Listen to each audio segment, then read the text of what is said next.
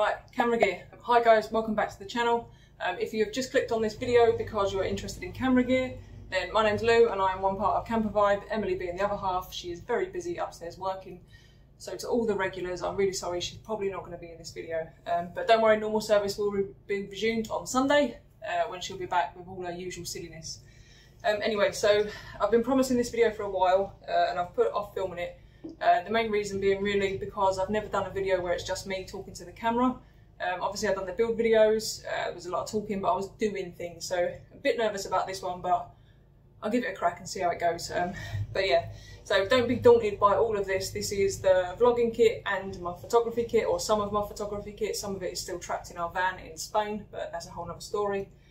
So I'm going to go through the cameras as quickly but as informatively as I can without dribbling on too much, because I do have a tendency to do that. So I have written myself some handy notes, so we'll have to try and refer to those. So I'm not being rude, I'm just making sure that I cover everything that I think you guys are going to want to know, and I'm assuming most of you are sort of early days or just starting out, so it'll be based around the basics. This is not going to be technically massively advanced, it's just we get so many questions now almost daily about what we're using. So yeah, I'm just going to quickly smash through it, and I'm already dribbling on, as you can tell, so I'm just going to get started. But I have got coffee, so... Sorry guys, I've got two cameras on and I didn't know if I'd hit record on that one, so there's another little camera down here somewhere that should be recorded, hopefully. Apologies for the setup and the light, and I'm having to use Emily's phone so I can show you all of our cameras. Be very aware that we're not professionals. We've only been doing this for a very short period of time. So we're just going to give you a few tips on what we've got, and that's it really. Right, so I'll just clear us a bit of space. So the first camera I want to talk about is the Osmo Pocket, the DJI Osmo Pocket. Now, this little thing, we use it for nearly all of our A-roll and a lot of our B-roll. So by A-roll I mean like talking to the camera pieces, so talking headshots, face shots, whatever you want to call them. We often use this. It's fantastic, it's got a built-in gimbal, so as I turn it on, that little thing moving around, that is the gimbal, so it means it's stabilised. So rather than just sort of like jolty camera movements, it smooths out the movements for you, and it's fantastic because it means there's a lot of things you can do with it. And one of the biggest pros of this camera is the fact that it's got a gimbal and it's got that stabilisation. So we're just checking my list. But the second pro with this thing is its size. It is just so tiny. You can literally, they call it the Pocket for a reason, because you can just put it in its case and pop it in your pocket. So if you are out, we do a lot of, well, we're hoping to do more travel vlogs in the future, so when you're hiking and you don't want to be having to carry all this, it's just ridiculous, so it is handy. You can just chuck it in your pocket and off you go. The second pro for us is it's multi-purpose, so it does that sometimes.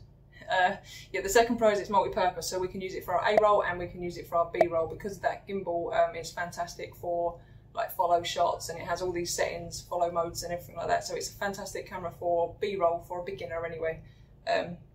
Yeah, but it does have its cons. The first con is the built-in audio. I find the built-in audio quite... It's great if you're just talking to the camera, or if you're holding it and filming what's in front of you, because the camera, the mic is situated just down there. So when you're holding it close up, it's fantastic, but the minute you want to film somebody else, you lose that audio and then you have to pick it up again in post, and it's really difficult.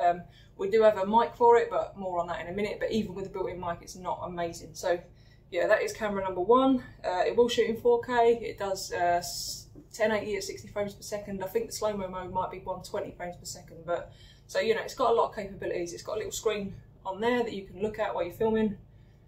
So yeah, great. Oh, there is a new version of that now, the Osmo Pocket 2, and if you're looking at buying that and you can afford to upgrade, based on the specs that I've seen, the 2 looks pretty good. And if I was to get a new camera now at an entry level, I'd probably go with the Osmo Pocket 2 if I'm honest. Right, the next one I want to talk about is the GoPro. This is the GoPro Hero 8. Fantastic little camera. The 9 is now out. I think the 9 might be a little bit better, I'm not sure.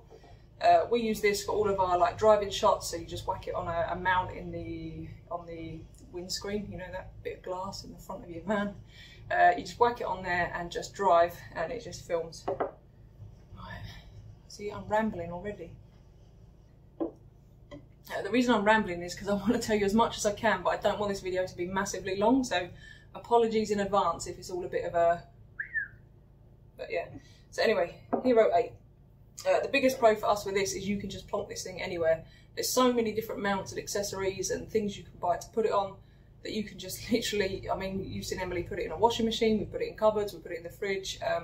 We use it for drive-by shots, walk-by shots. It's really handy to set up. You just literally plonk it down and go. Another great big pro of this is it's really easy to use. So you can literally just, once you've got your settings in there, just turn it on and go. You haven't got to worry about focusing or anything like that. It is so simple to use. But there are a few cons, as there are with all of these cameras. So the biggest con for me is straight out the box, when you get it, the image is, well, it's way too sharp and it's way too saturated. It is like, whoa, GoPro.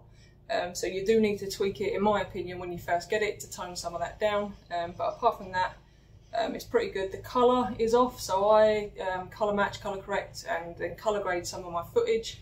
This is really hard to match up with the DJI stuff. So the DJI stuff you could shoot in a cine-like profile. You put this in its flat profile, I find them quite tricky to match. So that is a big con for me. But most of you guys won't be worrying about that yet. But if you are worrying about that, you can buy the Osmo Action, which will much better match up to your other DJI stuff if you go down the DJI route. But yeah, get yourself a GoPro, waterproof, fantastic. We stick ours on the dog and send him in the sea. Yeah, brilliant little camera. Right, the next one, the big one, the one that everyone asks about. This is, I'm going to move my tea out of the way because a lot of you will know what happened to the last drone and I can't afford a new one if I cock this one up. So this is the Mavic Air, the DJI Mavic Air 2. The drone we had before this, which a lot of you have asked about, that was the Mavic Air, so the original version of this drone. I'm going to say this one, the Mavic Air 2, is a massive step up. It's much easier to fly, it's much more stable, the colour is a lot better. One of the problems I had with the original DJI was the colour, just the highlights would blow out all the time. Again, you've got your gimbal on the front, so your your footage is really stabilised. Loving this drone. So compared to our last drone, I'm only seeing pros with it so far, except for one, which is the price. It's not cheap, but it's fantastic. I love it. So yeah, that's the drone. We're running out of room. Right, the final camera we use for vlogging is this. This is the Nikon. This is a DSLR, so it's a proper camera. It's a full frame sensor, and it's the Nikon D750. Now, this camera, I bought this a few years ago now for photography. I would not recommend this for vlogging as a vlogging camera at all, but a lot of you are asking, so I will include it, and then it is my main photography camera, so we will go into it a bit. So I use this for the more cinematic shots where you've got that depth of field, where there's, so depth of field, you've got something in focus in the foreground, and then everything after that is out of focus and blurred, so it really brings your subject into the foreground. The problem with this camera for vlogging is it doesn't have image stabilization. The audio is absolutely awful, even with an external mic, it's pretty much unusable. It's big, it's heavy, it's bulky, and when you start putting like big lenses on it, all of a sudden you've got yourself a huge setup to be carrying around. But the pros for it for video, on this one, like I say, I've got that full frame sensor, so the depth of field is fantastic. The colour that this comes up with is amazing. The dynamic range that you get out of this is brilliant. So it picks up loads of information in the shadows and loads of information in the highlights, and I love the video that comes out of it. It's just really hard to film with. But photography wise, if you're looking for a camera for photography, this is absolutely fantastic. I love it, and again, it's for the same reasons. It's the dynamic range, the colour, its low light capability is brilliant in low light. And I'd much rather be filming this video on this camera, but I can't because the audio is so bad. So yeah, that's the camera. And then the lens that we're mostly, or the only lens we really use with it for filming really is this. This is a Tamron 24-70. And there's two versions of this lens. This is the USD G2, so, and it's 2.8, aperture 2.8. Brilliant lens for photography and for film, and all of our shots on Instagram lately have been taken with this lens as well. Mostly because we're out and about, so when I'm carrying all that and the drone, I can't carry too many of my other lenses. But yeah, but again, this is heavy. I think this and this together, they're like 2 kilos or something, so it's a heavy setup to carry around, but it is, for photography, it's absolutely fantastic, and we do use it for vlogging, but like I say, I wouldn't recommend it for vlogging. If you're looking for a DSLR type camera or something with a big sensor, I'd look now at a mirrorless system, and I'd probably look to go Sony, and my dream camera would be the A7S III, but unfortunately there's no way I can afford that at the moment, so we're going to stick with these for a while, see how we get on. But yeah, definitely look at mirrorless and do your research on brands, because the issue I'm going to have going forward is all my lenses, all my kit is Nikon, and if I now go Sony, I now need to get all new lenses, and decent lenses aren't cheap. So bear that in mind when you're looking. If you're just starting out, I'd get yourself either the GoPro or the Osmo Pocket. Get used to them first, get used to the filming side of it before you even think about getting a big camera, because you might decide that you need different things. Like now, I want 120 frames per second, so this will only shoot up to 60. But for when I was buying it for photography, that didn't matter. So take your time and buy the right kit first time round. So the next lens we'll talk about is the Beast. I call this the Bigma. This is a Sigma 150 to 600mm, and this is the C version or contemporary version. They make this lens in a sport as well, which is more expensive and heavier. This is what I use for all of my wildlife photography.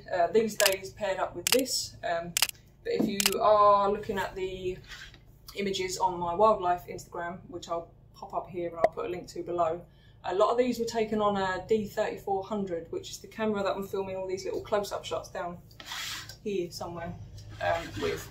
The D3400 was my first ever camera. It's a fantastic learning camera, but again, it's not for vlogging. It doesn't take an external mic at all, so you're stuck with the built-in audio, which is rubbish. But for wildlife photography, for a learner, with this lens, it was absolutely brilliant, and it is a crop sensor, which means when you pair it up with this lens, you get a bit more reach. So kind of, it's a bit tricky, but yeah, it will feel like you're taking your photo closer to the subject. So yeah, but I can highly recommend this lens for wildlife. It's absolutely brilliant. When I bought it, it was expensive. It was about 750, 800 pounds.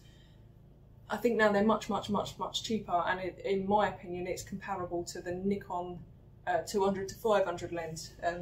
If you want to go better than that, you've got to start looking at 500mm prime, and then you're talking thousands of pounds. So yeah, fantastic lens. Oh, the lens that's on the D3400 at the minute is the Nikon 50mm prime, which is a relatively cheap lens. I think it's about 150, 180 quid, or it was when I bought it.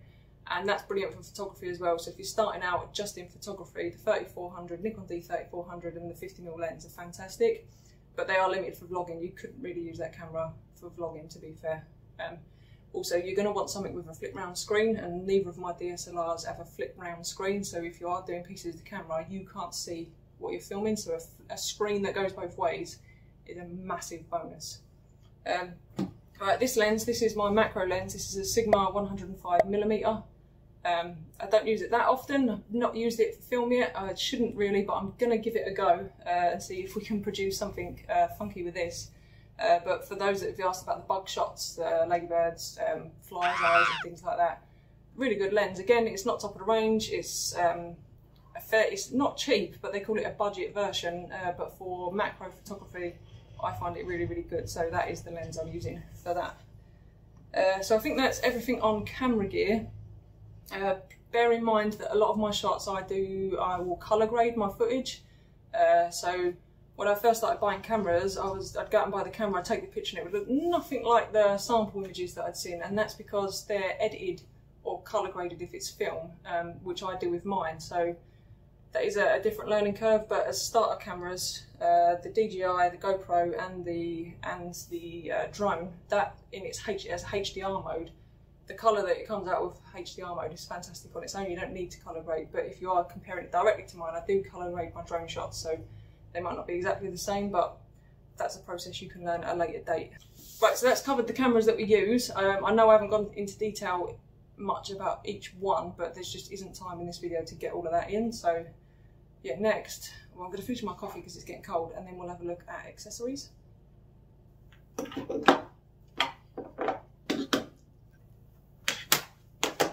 So these are just the basic accessories that we use.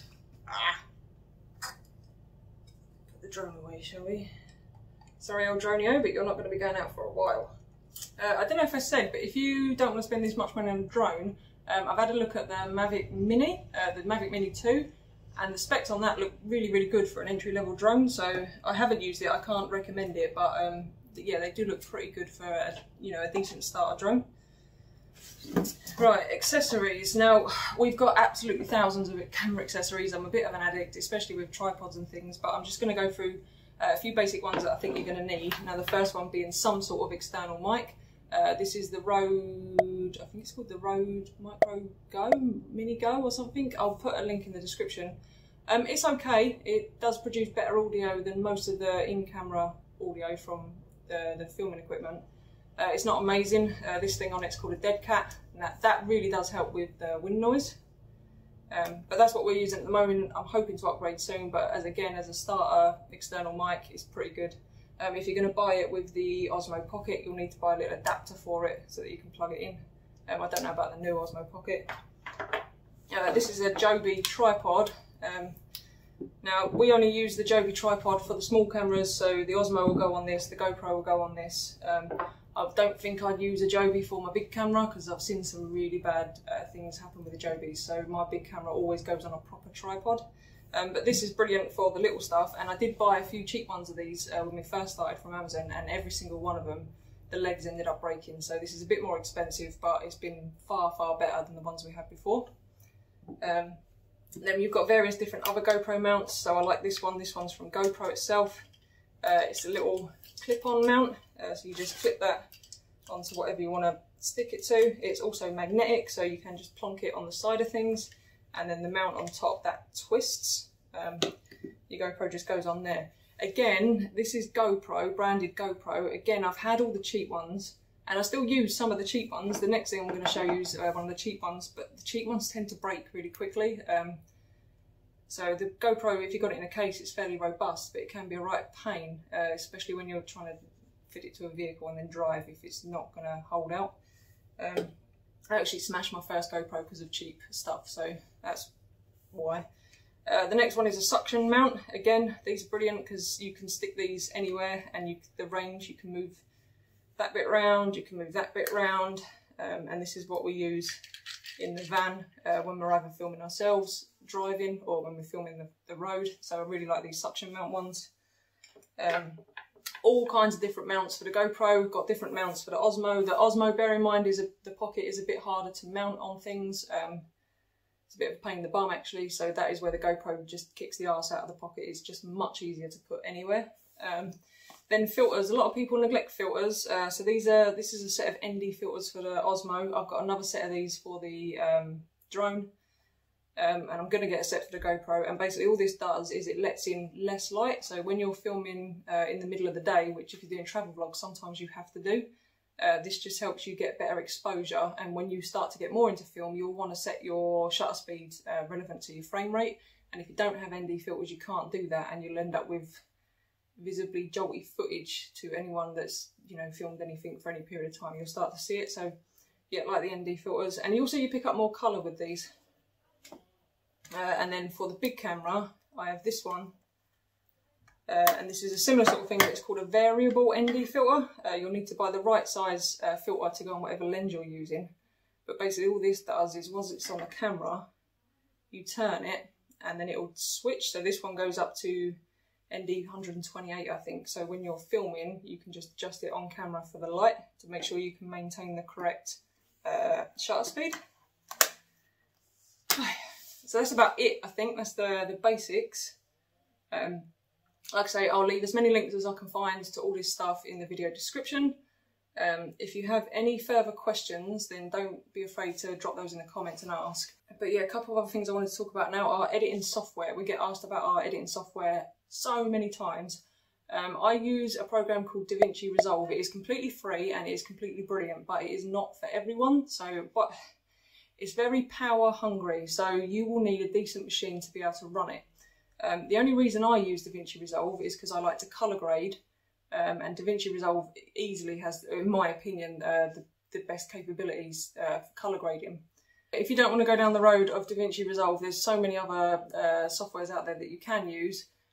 Final Cut Pro, the Adobe stuff's good, Premiere Pro and whatnot. Fantastic software. I have used them in the past, but I just wanted to do everything under one software and learn it once, because that's the other thing. If you start on one and then change, you've got to relearn all the stuff. But DaVinci Resolve is very power intensive, so bear that in mind before you start using it.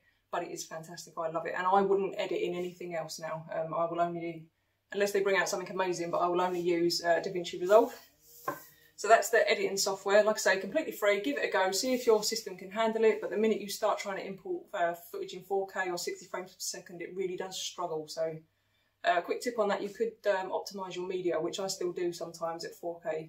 And that basically means you downgrade the version of your footage while you're editing, and then when you export it, it upgrades it to a better quality again, and you get the original quality footage coming out. But it does help with the edit, so look into that if you're struggling. And you can also do that in other programs, that's not just DaVinci. For photo editing, we use Adobe Lightroom. So I do all my initial edits in Lightroom. Sometimes I'll then take it into Photoshop if there's anything I want to do, like remove artifacts or anything in there that's just iffy.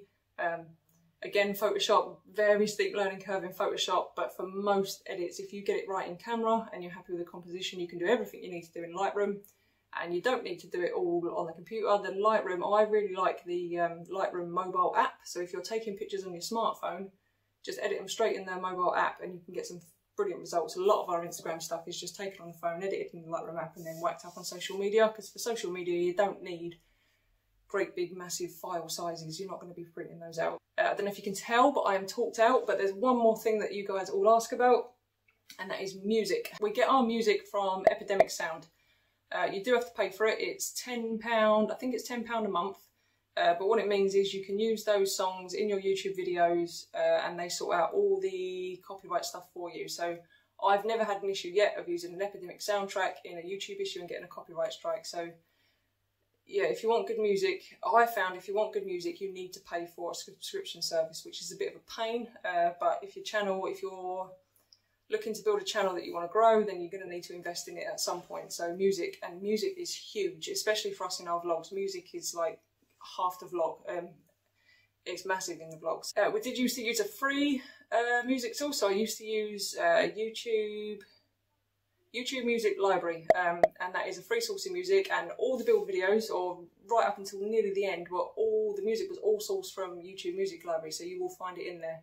It's not amazing, but it's music you can use that doesn't have copyright issues, so definitely worth a shout, especially, like I say, especially if you're starting out. If you're starting out, I think you should just go with the simple, go with the cheap, and just get used to doing it, because there's a lot to it, and then make your upgrades, and then pick out your big cameras from there.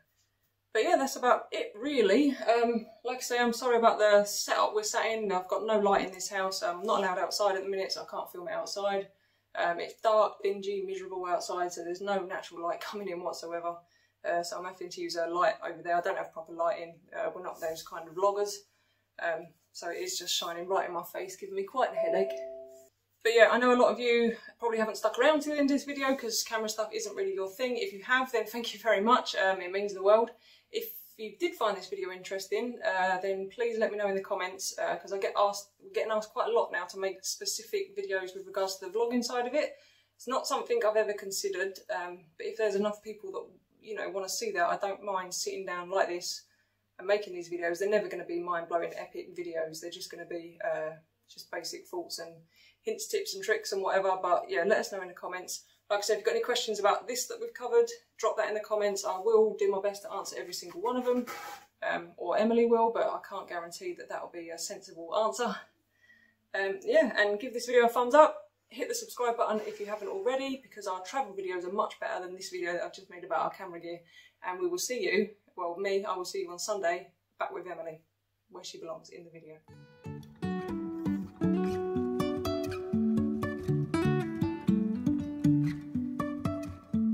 Life is a winding road, no telling where it goes.